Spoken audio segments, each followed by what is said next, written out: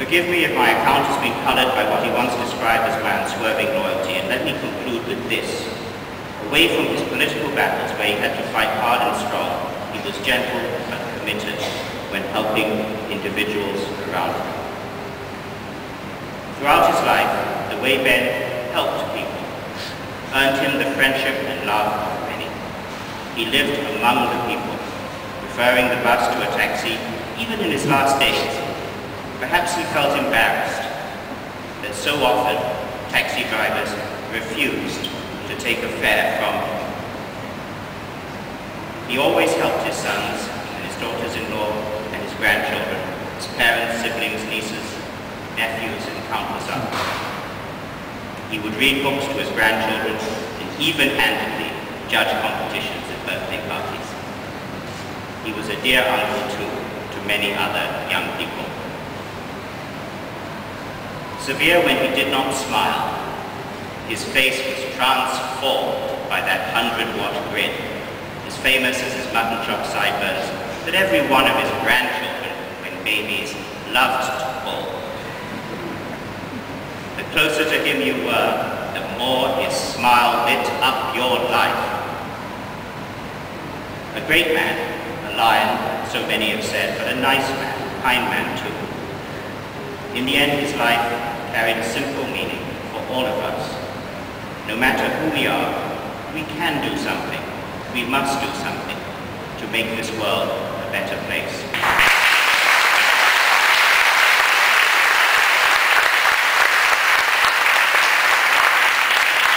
Father, we thank you for JBJ's heart for the underdog and the needy. We remember that he, as lawyer, member of parliament, politician, and often just as a fellow human being, he never walked away on the other side from a person in need. Thank you for his fatherly love towards his friends, and especially for the way in which he was a father to his two sons and grandfather to his grandchildren. The loving husband he was to his wife. And now, Lord, by your grace, he has fought a good fight, finished his race, and kept the faith. You are the one who has watched over him from his going out and the dawn of his life to his coming home to you now in glory.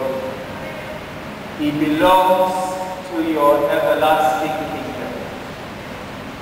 So we bless you that for him the tribulations of this world are over and death is past. And we pray that you will bring us together with all your people to the joy of your perfect kingdom through Jesus Christ our Lord.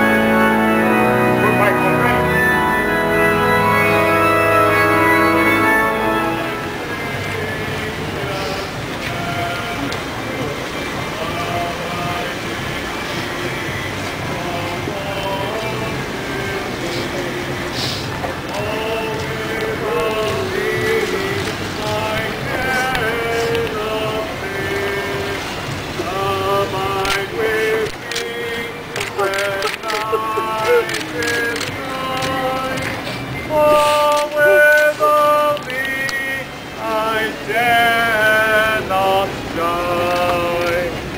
If some poor wandering child of thine has spurned today the voice divine, just a closer walk with thee. Granted, Jesus is my plea.